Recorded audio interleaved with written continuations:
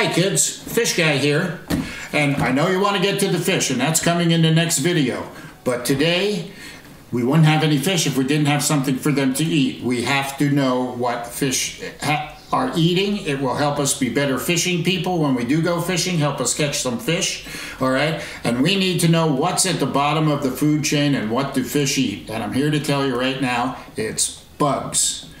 Bugs are at the bottom of the food chain for several reasons. One, they're full of protein. Two, if you leave them alone, they make lots of more little proteins. And three, they're bite size. Four, there's lots and lots of them. All right, so let's see how the fish, even during the cold of winter like right now, are making a living at the bottom of the stream. I'll see you at the whiteboard in a minute. Okay kids, here we are at the whiteboard. What I'm going to do is I'm going to show you the three main bugs that hatch that the fish eat. Okay, the first one is called the caddisfly. You've all seen these. They are little bugs that have like a tent wing like this. They're always folded on the water like this. Okay, the fish love them. The second one is the mayfly. This is a caddisfly. This is a mayfly. The mayfly, always like the Mayflower, the boat, always has great big sails like that. It's got a long body, has two tails that come out like this. It's a very elegant looking fly. They come out at all times of the year, okay, and the nymphs are always in the river. I will get into the nymphs in a minute. The last one is a stonefly, and that's a more complicated bug. It's kind of like three sections. Then it's got two little tails like this. Okay, got some legs that come out both sides like this. It's a kind of a big bug. We have these on Rock Creek. If you really want to see a phenomenon for bugs, go to Rock Creek the first week of June, and the salmon flies will be coming off. It's a great big stone fly. Okay, they start in the water, they crawl out on the rocks. The fish love them. People come from all over the world to see that. It's really a phenomenon. All right, so how do these bugs live? Let's see what the bottom of the river looks like. Okay, here's the bank. All right. Let's see, here's the bottom of the river. All right, up here we have some seaweed. Over here, wouldn't be right if we didn't have a fish. Well, let's give them a partner. Oh, another bad looking fish right there. All right, so we got a couple of fish, and here's a bug, and here's a bug, and here's a bug, and here's a bug, and then right here is a lot, like a bug party, and then a couple of bugs here. Here's the surface. Here's the sun. Here's an osprey. Okay, now, you want to know about fly fishing? I'm going to tell you everything you need to know about fly fishing right now. Bugs start out as nymphs. They are the bugs that start out as an egg, then they turn into a nymph, and they live on the bottom. These are the bugs right here on the bottom. All right, now they're going to hatch. And what do they need to hatch? There's a couple of things they need in order to go to the next stage, and that one is heat. We need heat. We want to know why are all the bugs on this rock and not these, because this is too cold. It's getting warmer almost, just right, and too hot. So you get the heat, okay? You have the heat, and then you also have, there's some rocks in the water right here, and this causes white water. And what is white water made up of? Oxygen. So there's plenty of oxygen. The water comes around the rocks, puts bubbles in the water. You will always find these bugs hatching right below the riffles, okay, where the water's real bumpy, because that's where there's most of the oxygen. All right, the next step is that they turn into a wet fly. And that means they break out of their cocoon, and then they're a little bug that goes just like this. And they're very, very fast. They're swimming in the water like crazy. They're about as fast in the water as a fly flies around in your house. All right? So, you ever been down to the river and you see at the bottom of the, you see the fish flashing? And you thought maybe they were itching themselves on the bottom or something like that. No, they're actually fishing. They're actually eating, okay? Nymphs will be on this rock from 4 to 7 o'clock. They will turn into wet flies at, say, about 7:30, okay? So now they're here, but the fish are eating them. They're going very, very fast, so the fish have to scoot right after them, and that's when you see them flashing.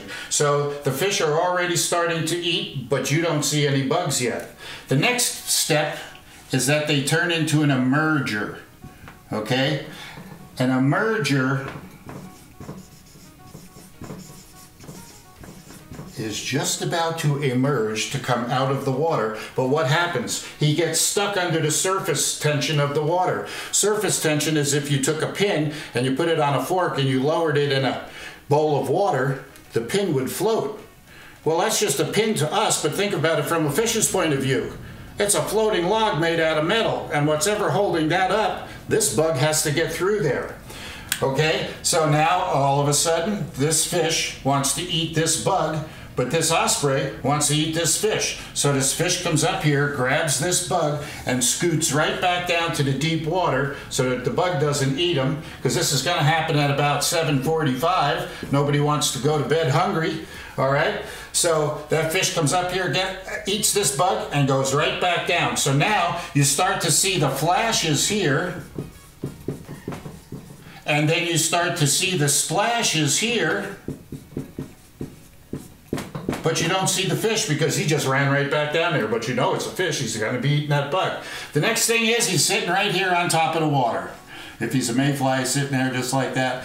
And this is what I call he's praying. He can't swim anymore, okay? And he doesn't have, and his wings aren't dried out, so he's praying, oh, please don't eat me, because if I just live for another 5 minutes, it'll be just great. All right? Well, the fish don't care. They're eating you there too. All right? But after about 5 minutes, okay, the bug on the top of the water, this turns into a dry fly. This is now a sub-adult, all right? And that means that when his wings dry out, they start to fly around. And this happens at about 8 o'clock, okay?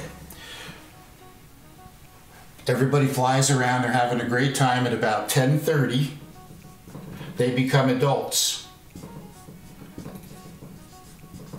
They fly around for a couple of hours. They all cut millions and millions of bugs fly around up here, and then everybody at 10:30, everybody goes to a great big party. They fall in love, and it's a great fun. Except by 11 o'clock, all the boys are dead.